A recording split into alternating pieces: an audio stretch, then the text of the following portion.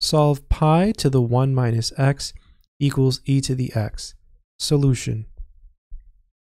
So we have an exponential equation, and since it doesn't seem that we can make the bases the same in an easy way, let's go ahead and just take the natural log of both sides.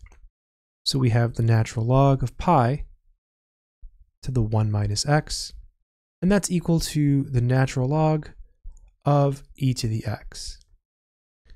Now we're going to use a very powerful formula. It's called the power rule for logarithms. So if we have p to the natural log of x, that's the same thing as the natural log of x to the p. So our p here is this piece here. So notice you can just take the little p and put it in the front, which you did here. So take this and put it in the front. So this is 1 minus x times the natural log of pi. And that's equal to, here, this is a very powerful formula. If you have the natural log of e to the x, this is just x. So this goes away and you just get x. Okay, we're looking for x and it's trapped inside these parentheses and there's 1 over here. So let's start by distributing the natural log of pi. So 1 times the natural log of pi is just the natural log of pi.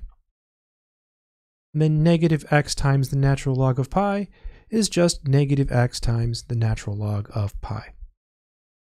And over here we have x. We're looking for x, so we should try to get all of the x's on one side by themselves. So we'll add x natural log pi plus x natural log pi.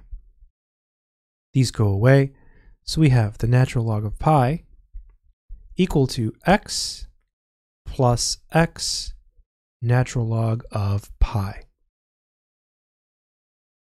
So now what we can do is we can factor out the x from both terms on the right-hand side.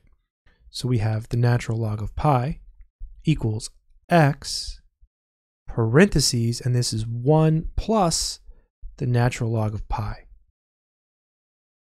So now we can just divide both sides by 1 plus natural log pi over, and then 1 plus natural log pi. Boom, these go away.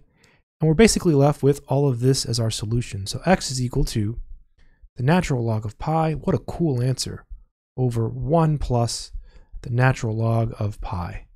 That would be the solution to our equation.